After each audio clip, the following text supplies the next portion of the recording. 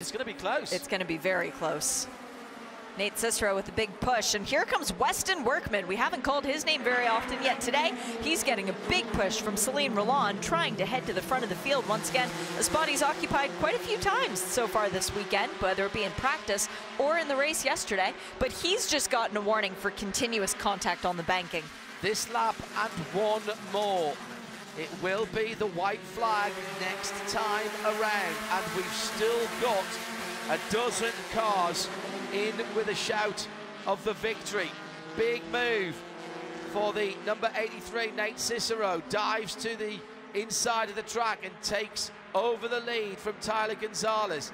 Gonzalez now knows he's not going to pull away, so he gave up the inside there and is positioning himself in the pack.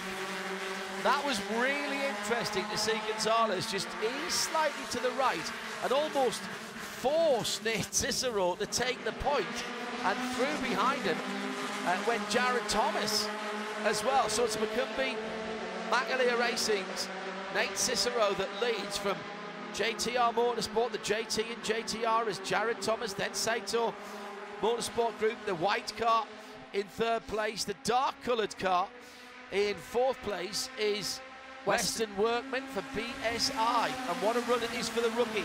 He was there yesterday but couldn't convert, didn't get himself into the right position. He's the best of the rookies so far. Noah Harmon is in that lead group as well in the number 99. Watch out for him. First, fifth, seventh, and eighth are all McCumbee McAleer cars. That is the team most represented within the top 10 right now. Can they work together on this white flag lap to try and get to the front? Well, we know that if you're leading coming out of the Le Mans chicane, it means nothing. Big push by Gresham Wagner, and that's forced John Jadouin, his teammate. John Jadouin onto the high side. He'll have to try and drop in behind the number 99 of Harmon, which he does do, but Johnson was already there. Oh my goodness me, that was all a little untidy. The white flag is out for round two of the Whelen Mazda MX-5 Cup for 2024. 3.5 miles of non-stop action to come. We've had one safety car period when the Whelen MX-5 safety car had to take the field under control after some pushing coming out of turn 4, caused a two-car incident. Could have been much worse, but right now it is Nate Cicero that leads the motor race with Jared Thomas in second place, then Weston Workman in the dark purple car, then a little gap back to the black car, number 5 of Gresham Wagner. He's under pressure from Tyler Gonzalez in the white and green car. Tyler's got a 10-second penalty, throws it in from a long way back, and gets hammered by the number 22 of Fletcher. And Jared Thomas is out. The guy who has won the second race at Daytona for the last 2 consecutive years will not be maintaining that streak.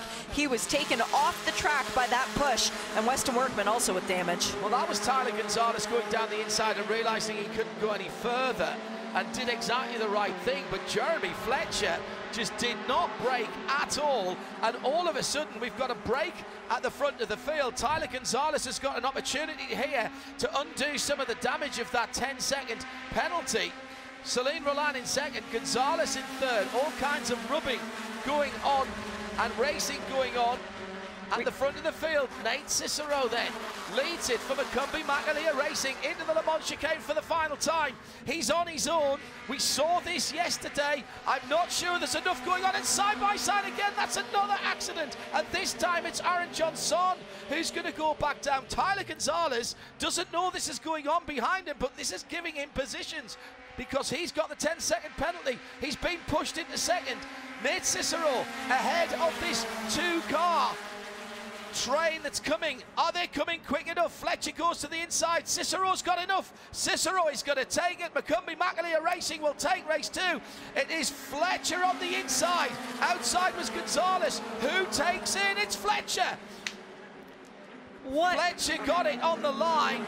Gonzalez's 10-second penalty has pushed him down to 9th. Marvellous stuff. That is a great result for Gonzalez, because when that 10-second penalty was applied and we were coming out of the safety car, he was in 22nd or 23rd position, and he's finished up inside the top 9 on corrected time. It didn't really matter whether Jeremy Fletcher got him on the line. It was where he was in relation to everyone else behind, and that rubbing and the cars going around has helped Gonzalez to a handful of points. But Nate Cicero it is who's taken it. He'd broken away after an incident at the West Horseshoe. Jeremy Fletcher down the inside, and all kinds of pushing and barging and bumping. But I'm pretty certain it was the 20. Well, actually, I think the 22 got help.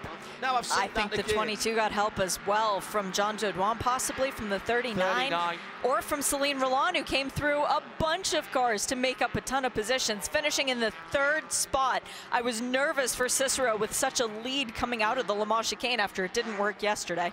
Huge incident for Aaron Johnson and John Jodouin. And Jean Jodouin. Aaron ending up sideways.